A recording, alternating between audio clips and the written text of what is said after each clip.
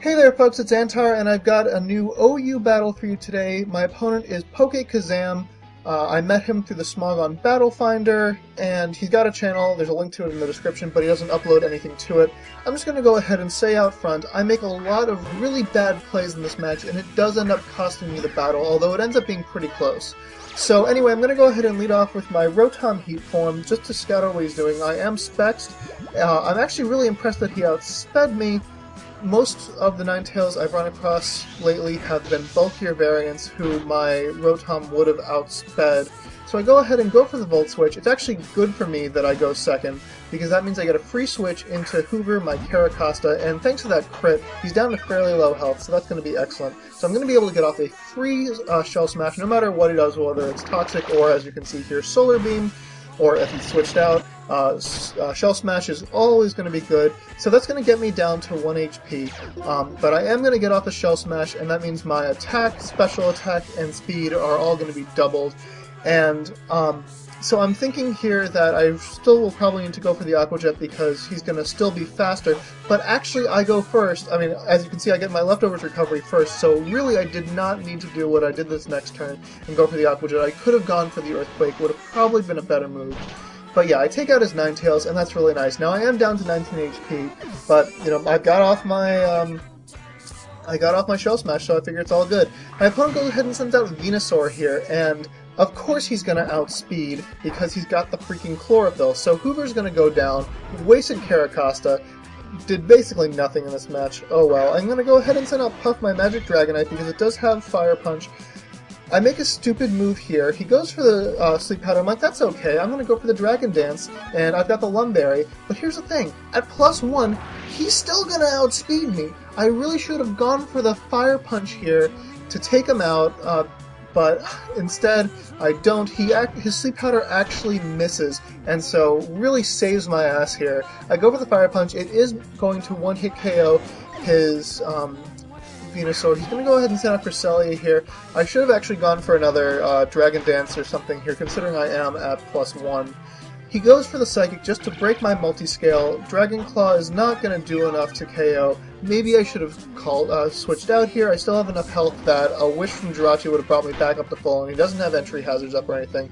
Instead, my Puff, my Magic Dragonite, is going to get KO'd from an Ice Beam, and I've lost both of my hard-hitting sweepers really, really early on, so really didn't play this very well. I'm going to go ahead and send out Tachikoma, and I calculate that an Overheat is the better move rather than a super effective Dark Pulse because the sun is up and I get stabbed from it. So Cresselia is now down, and that's great because that thing can be really, really obnoxious.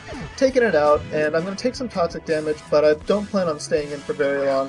Out comes his own Dragonite, and I'm going to go ahead and switch out and just hope that he's going to do some kind of setup move.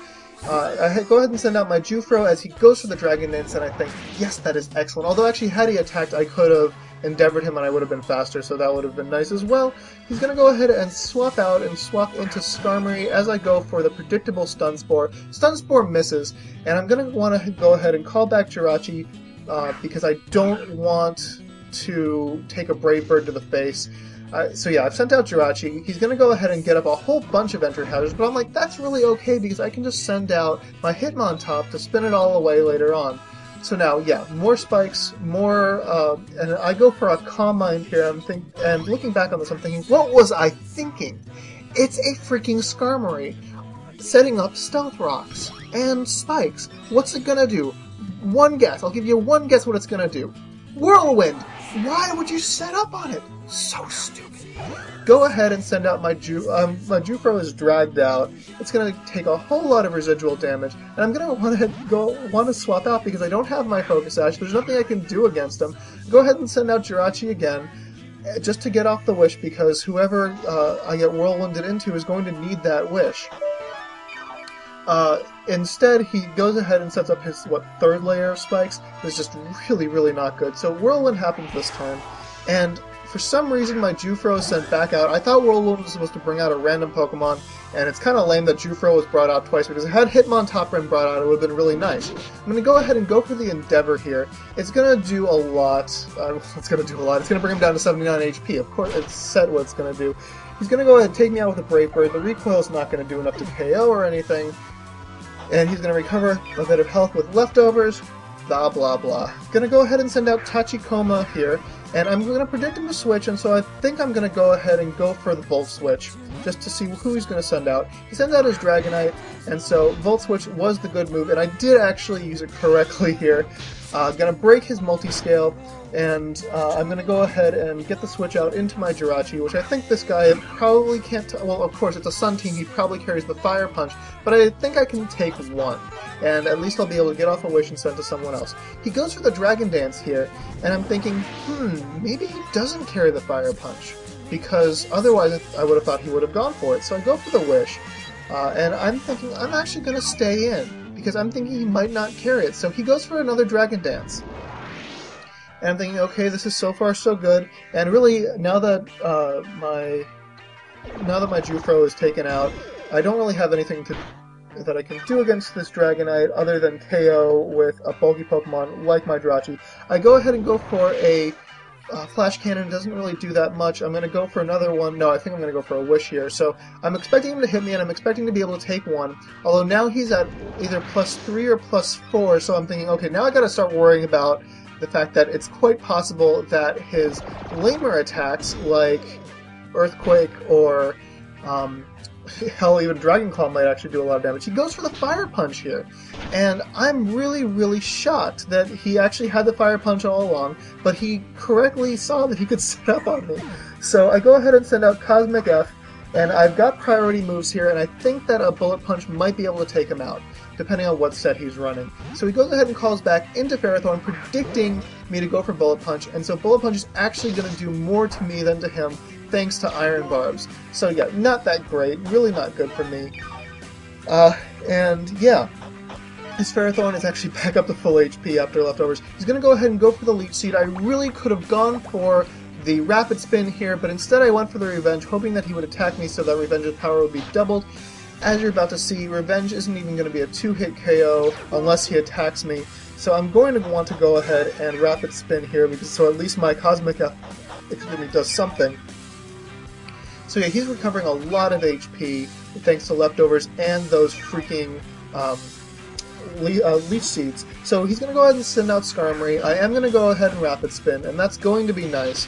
And so now I figure he might try to set up again, so maybe I have a chance, maybe I should stay in. Plus I actually don't have anyone who can take a Brave Bird left at this point. So, because now Jirachi's down. So this battle really is not going well for me. He's going to go ahead and go for the Brave Bird here. It's going to take out my Cosmic F, and I'm just hoping that the recoil is going to be enough. But looking at it, the amount of health he has back, I can see that it's really not going to be. So he's going to recover a bit of health with leftovers, and now I'm down to my last Pokemon, who is my Rotom. Now, here I think I can actually win, because he's got 3 Pokemon left. Skarmory, who I've just crippled by giving him a Choice Specs. The other 2 are Dragonite, who can probably be one-hit KO'd by Dark Pulse or Volt Switch, and his last Pokemon is Ferrothorn, who can get one-hit KO'd quite easily by my Overheat, but I don't want to go for Overheat right away. So the problem is there's a timer on the clock because I'm poisoned, and so he can actually probably stall me out, and so I got to be really careful about what I do here. Had I played this right, I think I could have won the battle, but as you see, I get outplayed. So my opponent goes ahead and sends out Dragonite. I really should have gone for the Overheat, because I think at that range of health it would have actually KO'd him anyway, thanks to the fact that there's Sun Up. Instead, I go for the Dark Pulse, waste a turn that I really don't have to waste. And so now when I go for the Overheat, I believe he's actually going to switch this next turn just to screw me over just a little bit more. I mean, I'm down to 43 HP. This is my last turn. He's won the battle. He goes ahead and sends out Dragonite. Overheat is going to KO the Dragonite, but next turn, I'm pretty sure even at -2, thanks to Sun, I could have one-hit KO'd his Ferrothorn had I not been so ridiculously outplayed. So, great game, Pokekazzam. I think we actually had another battle at some point using different teams. Oh yeah, it was an Ubers battle. You'll see it at some point. It's embarrassing. Wait, maybe it wasn't. Anyway, never mind. I hope you enjoyed this battle. Comment, rate, subscribe, and challenge.